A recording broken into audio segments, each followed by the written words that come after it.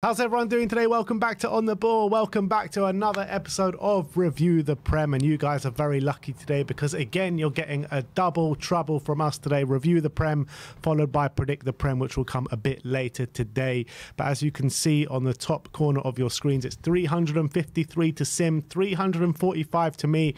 And the way the scoring works, it's 5 points for a completely correct scoreline, 1 point for a correct result. And once you pick the man in terms of star man, you can't pick them again for the rest of the season. And it's 5 points for a goal, 2 points for an assist. And let's get into the midweek action, starting off at St James's Park, which finished Newcastle 1, Everton 1. Sim went for 2-1, I went for 3-1, both in the favour of Newcastle. But Everton went to St James's Park and got a point. I think Isaac put them in the lead quite early on, and I think Newcastle probably had the better of it, but Everton definitely had their own chances in the game, and second half they very much came into it with a nice counter-attacking game, and they got their reward at the end with the penalty. Newcastle will feel aggrieved that they didn't go and win this game. Yeah, it could be a very big point for Everton in the battle for relegation. Obviously, now a bit of breathing space. There's a 4-point gap between them and Luton now, who currently sit in 18th, and Everton have a game in hand as well. The worrying thing for Everton is, despite it being a good point, and obviously it was a last-minute penalty pretty much from Dominic Calvert-Lewin, who I think he breaks his goal-scoring duck. He hasn't scored in a long time, so he'll need that confidence boost. And the fact as well, they went 1-0 down early and were able to claw back a point is positive. But still no win since December. And actually, if you look at their season as a whole, they had a bad start to the season, didn't they? Lost the first few games, and then they had the points deduction announcement, and after that points deduction announcement, they went on a really good run. I think they won like 5 in 6 games or something like that. But now they haven't won since December. Yeah. So I wonder how Sean Dyche is feeling in terms of his job. I know he won't get sacked before the end of the season, but going into next season, I do see a lot of disgruntlement by a lot of Everton fans of the way they're playing, their lack of kind of risk taking. They're always looking to be defensively solid. He's basically turned them into the Merseyside Burnley, essentially. So I don't know if the Everton fan, look, I'm pretty sure they will stay up, and that will probably be a good achievement considering the points deduction. But I do wonder going forward whether Sean Dyche is the long-term fit for Everton. Yeah, I mean, I always thought Sean Dyche is the best guy for Everton in terms of trying to keep them in the league, but they need to be having ambitions more than that, you know, trying to get up the table. Will they ever do that with Sean Dyche? Maybe if they can spend a bit of money and get players through the door, but I'm not sure if they even have that possibility to do that with the financial constraints that they do have. It is a difficult one. You look at their team; I think they got a better team than the teams around them. You're looking at the Lutons and Nottingham Forests and Sheffield United, Burnleys. I do think they have a better team than that, but do they have a better team with maybe the other teams around them higher up? The Brentfords, maybe Crystal Palace, probably Fulham. I don't know. So, I mean, I kind of think they're at where they kind of deserve to be at the moment in terms of the players that they do have. Yeah, but going on such a long windless run, it's not going to breed like excitement from the Everton fans, especially when you couple in the fact how they play as well. It's must be very frustrating to be an Everton fan at the moment.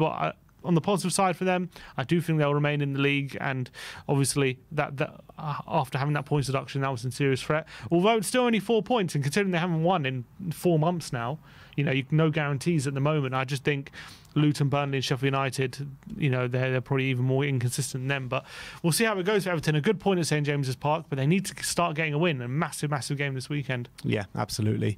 Let's move on to Nottingham Forest against Fulham. It finished 3-1 to Forest. Forest finally get a win on the board. Sim went for 1-1. I went for 2-2. And something about Fulham going away from home, they're just shocking. They're such a different team when they're at home, when they're away from home.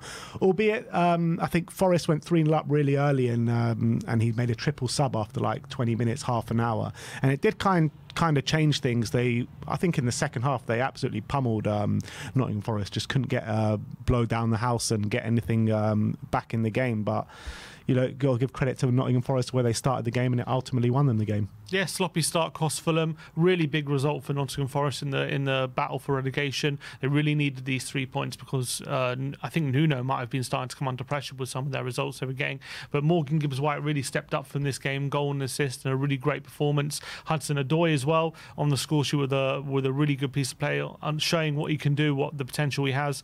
So I think Forest will be delighted, but as you say, it was like a opening half an hour spurt, and then once they got a 3-goal lead, Fulham obviously made a triple sub, and things changed. But you could say maybe it changed because Forest dropped off. They had the 3-goal lead, and they didn't really have to come out anymore. So it makes sense that Fulham were going to dominate after that period. They did get a goal, but wasn't enough. Once you can't give any team in the Premier League a 3-goal advantage. So Marcus Hill would be really disappointed.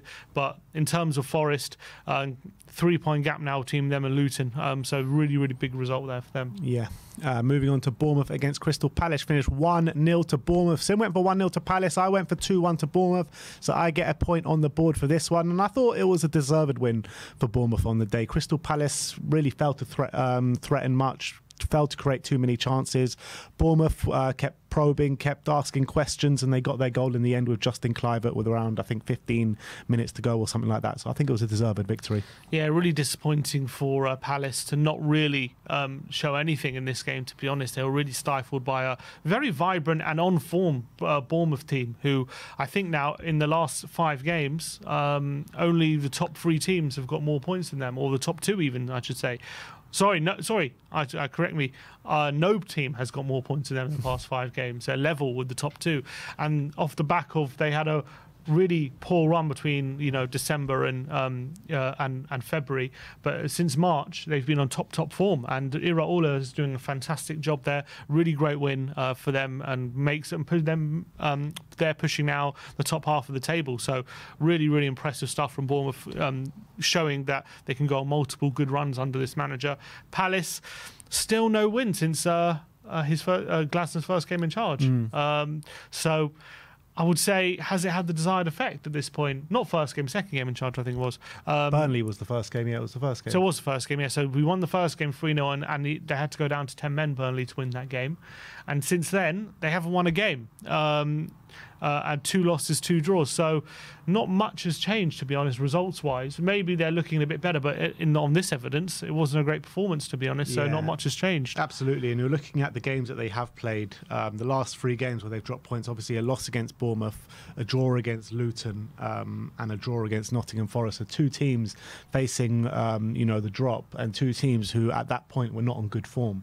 So Palace should be picking up points against these kind of teams, especially with a new manager and a potential new manager bounce as well. But then you also got to look at it like Glasner plays a completely different way to the way Hodgson plays, the way previous management do play. So maybe it's a case of he needs his own players in the summer. He also needs Elise back. I think that's crucial. They're so reliant on Eze. If you stop Eze, you literally stop Palace. We've got no other option at the moment. Yeah, it's true. But let's move on. Burnley against Wolves. It finished 1-1. Sim went for 1-0 to Burnley. I went for 2-1 to Burnley, but it did finish 1-1, and keeps Burnley's unbeaten run going, ticking over. I think Burnley probably would have, I wouldn't say expected a win, but we both predicted wins for Burnley because of the good form that they have been on recently. Not getting over the line in terms of wins, but getting really good draws, away at Chelsea. There was another really impressive one in there as well. And I think Burnley would probably be a bit disappointed that they didn't take all 3 points against a depleted Wolves side. Yeah, big missed opportunity for Burnley, in my opinion. Having gone 1-0 up and playing a Wolves side without all their first choice attackers in the team, you'd have to fancy your chances at that point to go and get 3 points. And what a big opportunity to really start pushing for safety. And the fact that they conceded, couldn't hang on to that lead, and didn't really look like winning it in the second half, it's got to be very, very disappointing for Vincent Kompany, because look, as much as they're unbeaten, it's all well and good being unbeaten. They need wins. There's 7 games to go now for them. They're still 6 points behind now, so draws don't really help them that much. They need those 3 points, and I feel if they don't beat Everton on the weekend, that could be that final nail in the coffin. Albeit, we've said that before, Burnley, and they seem to claw themselves back in a position, albeit because of the points deduction, that safety wasn't that far away, but they have to beat Everton this weekend. If they fail to win, I think that could be curtains for them. And if they do win, I mean, it's all to play for from now until the end of the season. It will make it incredibly tight when you're looking at the games this weekend. Forest go to Spurs. I'm not sure who Luton have, but Luton, are not getting themselves through any games at the moment. Bournemouth at home. Bournemouth at home, and another incredibly difficult game. So if Burnley can get the points this weekend, it's going to make it an almighty finish of the season in terms of relegation, isn't it? Yeah. Next up is a London derby in East London, the London Stadium. West Ham won, Tottenham won. Both of us went for 2-2, so both of us get a point on the board here. I think the way we assessed it, I think a draw was probably a fair result. Spurs controlling the possession, not creating too many clear-cut chances throughout the game. West Ham probably having the better chances of the game on their counter-attacks. But, yeah, I think both sides will probably accept that a draw was a fair result.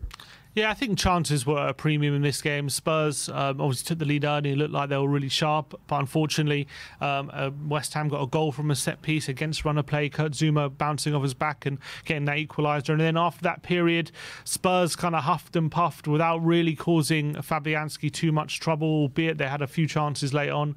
And West Ham had maybe...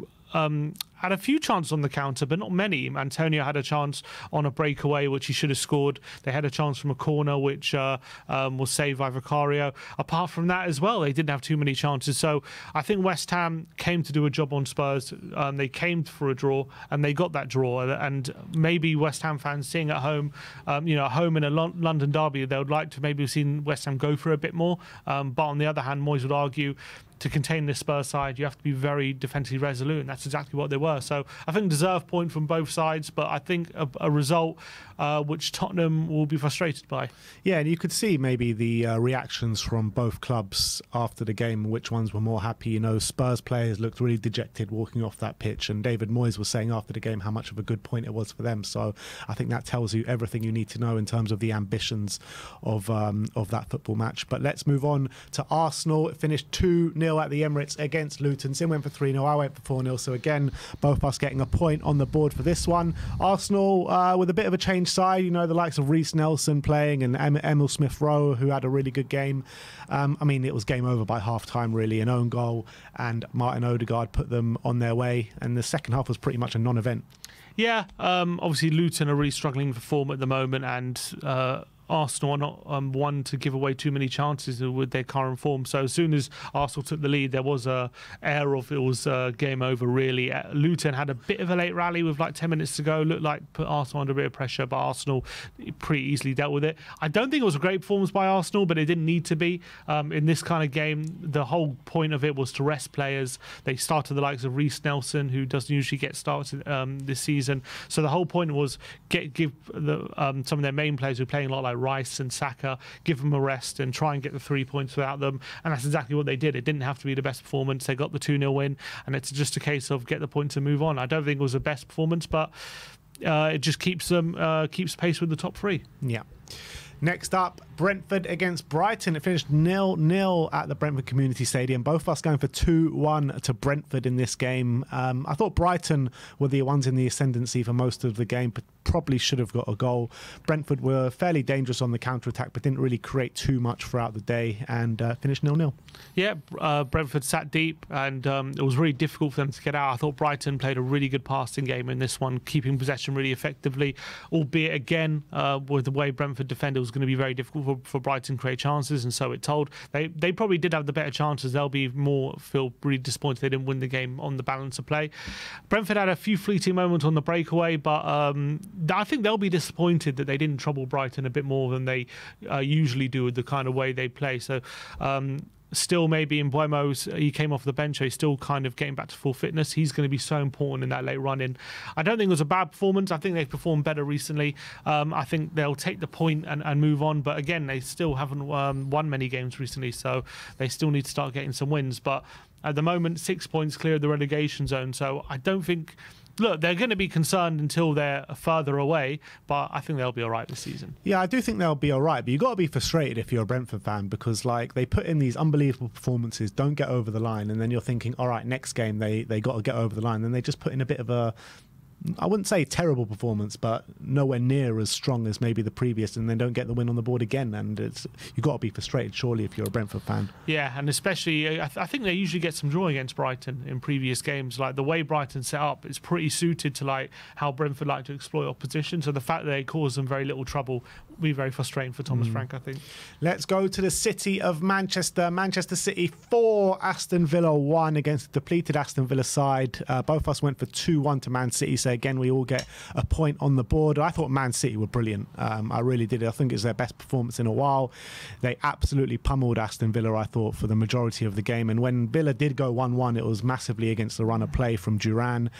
Phil Foden getting a hat-trick. Unbelievable performance from him. And Rodri with a goal and assist as well, who I thought was absolutely brilliant on the day. Yeah, Man City coming back to form. Really was a Phil Foden show, and they had the luxury of resting Haaland and De Bruyne as well, and still taking a good team like Aston Villa to the cleaners. I think Aston Villa definitely did suffer without Ollie Watkins. I felt like they didn't really have that focal point when they went forward.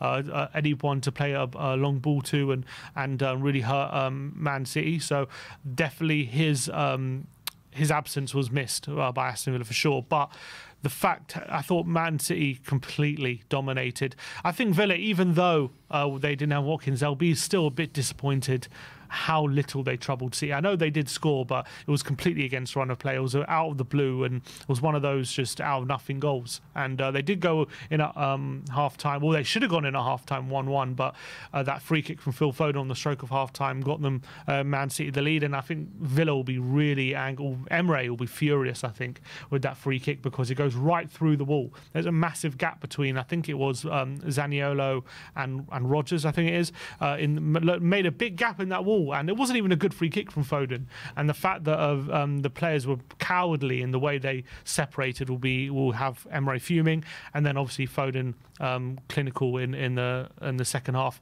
But what I want to say is that assist from Rodri for the second goal, unbelievable. How is this guy doing this? He's supposed to be like a defensive midfielder sitting, but he's now got like 9 goals and something like 8 assists. Like, he's ridiculous. His goal contributions are absolutely staggering, and then he's doing assists like that where he's rolling it off from his right foot onto his left foot perfectly into the path of Foden, who just had to take it first time and slot it into the corner. Unbelievable from Rodri. Honestly, if he's not going to win Player of the Year, I don't know who will, because I think he has to. He's just been that good, and because he's not only is he getting these goal contributions, but he's also by far the best defensive mid as well, doing that job. And then that fourth goal for City, that Foden goal, was quite funny. It was because Foden gets fouled, I think, anyway, and he doesn't get the decision. He's like, screw this, and he just goes and wins the ball back and just smashes it while slipping into the top corner from 25 yards. Absolutely astonishing. Now 20 goals in all competition for him this season. Unbelievable season he's having, and it's scary to think. I think he's still only 22, isn't he? So, wow, what a player he is. Yeah, absolutely. And in terms of what you're saying about Rodri, I mean, this is the reason why he is the best midfielder in the world. I don't think any midfielder in world football can come close to him at the moment. And he plays every game. He never gets a rest as well. I think it goes to like, what is it? Over 60 games in all. 64 unbeaten, I think. That's 64 no losses in a Man City shirt. It's absolutely insane. And he just does everything. When you need him to be a creator, he creates as well. It's crazy. You can see he is the glue to that Man City side, because when they don't have him, they pretty much lose every time. That's what happened, isn't it? They went on a losing streak at the beginning of at the start of the season when he wasn't fit. So it's astonishing how much an influence and how good this guy is. I mean, when he signed for City, everyone knew he was a good player, but this is just another level. Like, I think he's making Sergio Busquets, he's putting that in a different conversation. I think he might be better than him. Wow, that's big words. Rodri better than Sergio Busquets? Let us know in the comment section below. But let's move on to Liverpool against Sheffield United. Finished 3-1 to Liverpool. It was the late show. Sim went for 3-1, so he gets a big fat 5-pointer here. I went for 4-0, and look, I thought Liverpool absolutely smashed them throughout the whole game. They just couldn't put the ball in the back of the net. They go 1-0 up. Sheffield United claw it back somehow, and then it took for Salah to go off for Liverpool to go and get those 2 late goals. To be fair to Sheffield United, in the first 5 minutes they had 2 really massive chances which they should have gone 1-0 up on, so they'll feel annoyed that obviously they didn't take those moments. When you're Sheffield United going to Anfield, those are big moments. You have to take advantage of them, and they didn't. Obviously a massive howler from the goalkeeper for Sheffield United for the first goal, kicking it straight at Darwin Núñez, which obviously went right into the back of the net, and that'll be massively frustrating for Wilder, because I actually thought in the first half they defended pretty well, and I thought without that moment I don't think they created too many real clear-cut opportunities in that first half, to be honest. So that moment really cost them, to be honest. Sheffield United did somehow find a way back into the game, where I thought Joe Gomez defending for that goal was really, really bad, and Conor Bradley had a bit of bad luck, ball bouncing in off him, and Sheffield United looked like maybe they could cause a shock, but I don't think anyone really believed they were going to hang on. And what a goal, what a hit from McAllister, and what a signing he has been. He is really showing an ability from long range to hit these efforts right into the top bins fairly consistently. He's done it a few times now this season, and I thought he was probably man of the match. I thought it was an astonishing performance, and it was a good reward for. It was a great performance from him, and what a goal it was, just incredible. Absolute howitzer from McAllister, and he's been one of the signings of the season for me. And then obviously Gakpo wraps up late on, so a good win. Wasn't the best performance from Liverpool, but just got over the line. In these midweek games can be tricky, you know, when you're playing multiple times and teams are making it difficult for you, but really important win for them, and keeps them top of the table. Yeah, and Alexis McAllister, I think that's 4 goals in his last 6 games in all competitions for Liverpool. I believe he's got a goal contribution in 8 of his last 9 games. Yeah, so he's in incredible form. I mean, in terms of signing of the season, or one of the signings of the season, I think recently he's starting to come into it, but I don't. Like, first half of the season, I wasn't that impressed with him. But second half, or definitely very recently in the last couple of months, he's definitely grown into that Liverpool shirt, that's for sure. I think he's stepped up recently to another level, but I think he's been great all season, in my opinion. Let's move on to the game of the week, and that was Chelsea against Manchester United. 4-3 to Chelsea. Sim went for 2-1 to Chelsea. I went for 1-1. So Sim gets a point on the board here. But what a game this was. Chelsea go 2-0 up really early, and you're fearing the worst for Man United. Man United turn it around, get 3-2 up, and then in the last minute, Chelsea turn it around again and score 2 goals in the last minute. But Chelsea's goals, I mean, 2 penalties for Cole Palmer and a massive deflection in the last minute. You're looking at one of the Man United goals as well. That assist from Anthony was one of the best assists you're going to see all season from a player that's been shocking all season. So the way I assess this game, I just thought it was 2 terrible teams just going at each other, basically. It wasn't a game of like massively high quality. It was just like really 2 poor ties just basically going at each other. It was basically 2 sides who only play on the counter and can't defend counters, basically. Yeah. That's exactly what it was. There was no elements of control at all in this game. There was no midfield, pretty much. It was pretty much one team attacks, the other team attacks, and no team could stop the other team, basically, from creating chances. And it was thrilling to watch, and I absolutely loved every second of it, but it was not good quality. I think everyone can say that. And also the mistakes both sides made were absolutely atrocious, and it's probably an example of why both teams have been so inconsistent this season. When Chelsea roared into like a 2-goal lead early on, I thought, wow, you know, Chelsea at home under Pochettino, you know, good playing really well. I thought their home form recently has also been quite good, you know, apart from that Burnley results. I was like, okay, they're really starting to show something here, really important 2-0 lead, but it all kind of flipped. I didn't think Man United were in the game, but then Caicedo just plays Garnacho for an goal out of nothing. Really horrible mistake. The momentum just kind of switched. All of a sudden, United got back level just before half-time, and then even took the lead with, as you say, probably one of the assists of the season with Anthony. And not only is that one of the assists of the season, it's his first assist of the season, which is incredible. Just goes to show what an awful season he's having, even though that is evidence of the quality he does have. But really great assist and a great finish from Garnacho. And I thought, to be honest, Chelsea were terrible in that second half. I thought Man United really controlled the game in that second half. And Chelsea, for some reason, there's always a massive drop-off from them in the second half. I think I read a stat, if you took just their second half results this season, they'll be in the relegation zone. So it's quite incredible how poor they've been. But where would they be if you just take the first halves? I think a lot higher, in European spots. So they're really a Jekyll and Hyde team. But to be fair to them, they didn't give up. Poch made some subs. Madueke came on, earned the penalty, which Palmer slotted home. And then Man United, I've seen this so many times, they just have this tendency of late in games just giving away goals. And even if they score goals late on, they still have a tendency to concede as well. It's absolutely crazy, the late drama that involves Man United, and to concede 2 goals like that would be heartbreaking. But they've only got themselves to blame. There's this really great picture of the corner that Man United conceded late on, and there's about 4 Man United players all pointing at Palmer, yet no one goes to him. They're all pointing at him, but no one actually goes to him, and Palmer ends up getting the ball and getting a shot off and scoring the goal.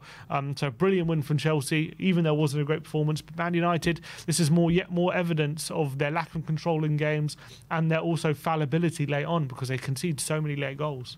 the Pochettino celebration at the end at the final whistle did remind me a bit of his celebration when we beat Aston Villa with that last late goal with Harry Kane with the free kick. So do you reckon that's a game and a win that kind of saves his job or goes close to saving his job? Well, I think if they lost that 3-2, he would be under serious pressure because they would be sitting here in 12th at the moment, only a point behind, a point above 13th as well. So if they didn't get that win, I mean, the knives will really be out. He did look, there was a mixture of like jubilation and relief in that celebration. You could definitely see that. He was definitely like, I've never seen a manager so happy to go from like 12th to 10th in my life. So I think if that was a big indication that he needed that win for sure. I don't know if they would have sacked him, but I think maybe there would have been a decision made about whether he's going to be here next season for sure.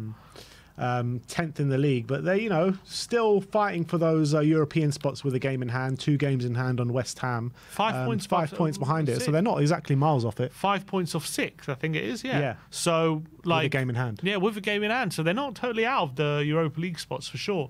And I think Chelsea are playing better than Man United, even though Man United have got more results than them. I do think Chelsea play better, but Chelsea, because of their youth and everything, and also maybe they're struggling to adjust to Poch's intense system, that's led to a lot of drop points in the second half of games. But I do think structurally and things like that, they're better off than Man United, funnily enough. I look at Man United and the majority of times that they win or get the points, I just come away feeling like, you lucky bastards, you know what I mean? Because like that game against Brentford was a clear example of it. Like they should have been 4-5-0 down. And how many times this season have you walked away from the game being like, how the hell have Man United got away with this? And it would have been the same yesterday if they would have won. Every time they win, I'm never impressed. And I think they don't deserve to be in Europe next season the way they've played this season, in my opinion. The only way they'll make it is due to that individual quality they do have, because they've got good players, but I think Ten Hag is not doing a good job. Yeah, and Rasmus Højlund was on absolute fire before the injury. Spent a couple of games out and can't find the back of the net again. Yeah, needs to start. Look, I think he's a good striker, but clearly he's playing on confidence, and at the moment he's got little. Let's finish off talking about our star men. It was a Liverpool head-to-head. Didn't pan out the way we expected. It wasn't an onslaught like maybe one thought. Sim went for Mo Salah. 0 goals, 0 assists. That Salah card has been used with 0 points. He got taken off with, what, half an hour, 25 minutes to go 1-1. They just scored. Just after Sheffield United scored, he took him off straight away. So gutting, wasted my Salah card, but some more big hitters to come. Yeah, I went for Luis Diaz, who got probably the assist of the season, I would say. Assist of the season. For Alexis McAllister's goal. It was all Diaz, that goal, let's be honest. So, yeah, I get 2 points for this. So it leaves a 10-point gap going into the weekend of Premier League fixtures. 362 to 352. We see how it goes this weekend. Premier League predictions to come a bit later on today. And, yeah, thank you, everyone, for joining us today. We'll see you next time.